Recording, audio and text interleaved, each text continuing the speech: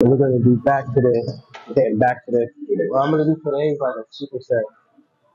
The way I'm training now is a little different from usual. So what I'll do is I'm going a little lighter.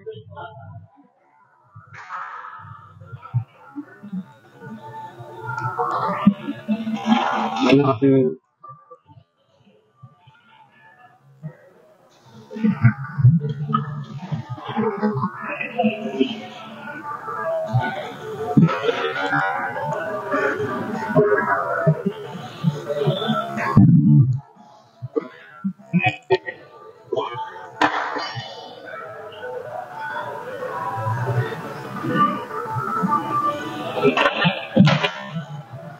hitting it with push-ups.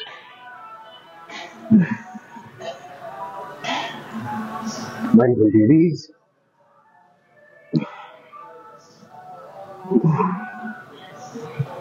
Turn around.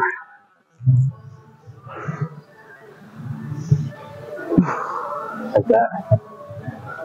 Now look, I'm just trying this out right now. I haven't done that before.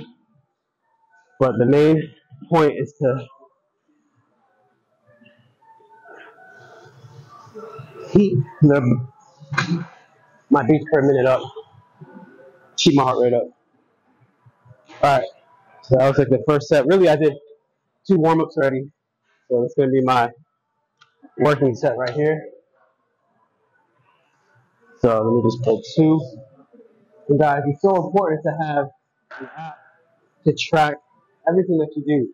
Because guess what? If you've been following me for a while, you understand that if you're not tracking, you're slacking. To about 66 pounds, 15 reps. Now we're at 80,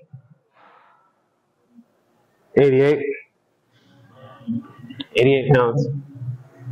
Remember, this is our working set, right? So I said I'm gonna go light. It's still kind of light, but it's still enough to challenge me. So remember, retract.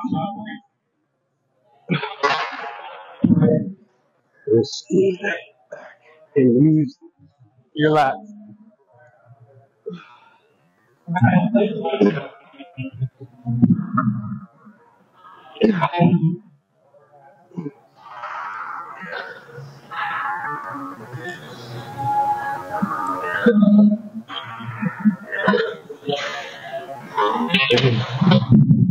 Yeah, I feel that.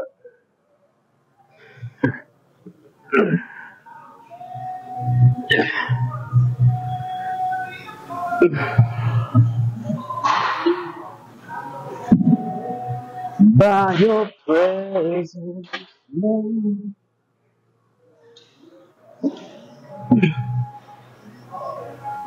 Unilateral is very good to help with imbalances.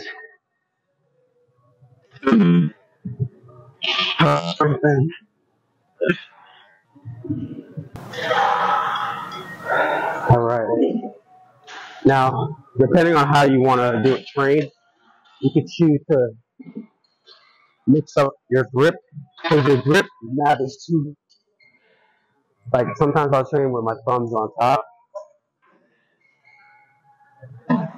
When I do it like this, I feel my lats are engaged.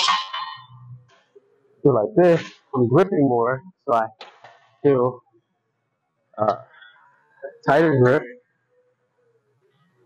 So I can pull more, but I'm not as engaged. That's just me personally. Right here, with my thumbs up, feel more. So if you've ever been wondering, what's the difference between, the over thumb or the grip, basically the difference is the thumb over. Like when you put your thumb over, it engages with your lats more. You know what I mean? So, and then now we're gonna do a superset. So shout out to Ryan, by the way. He's probably thinking I'm crazy because I'm talking to myself, but I'm talking to you guys.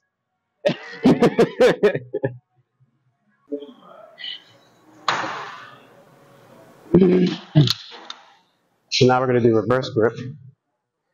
And guys, I'm gonna walk you through it because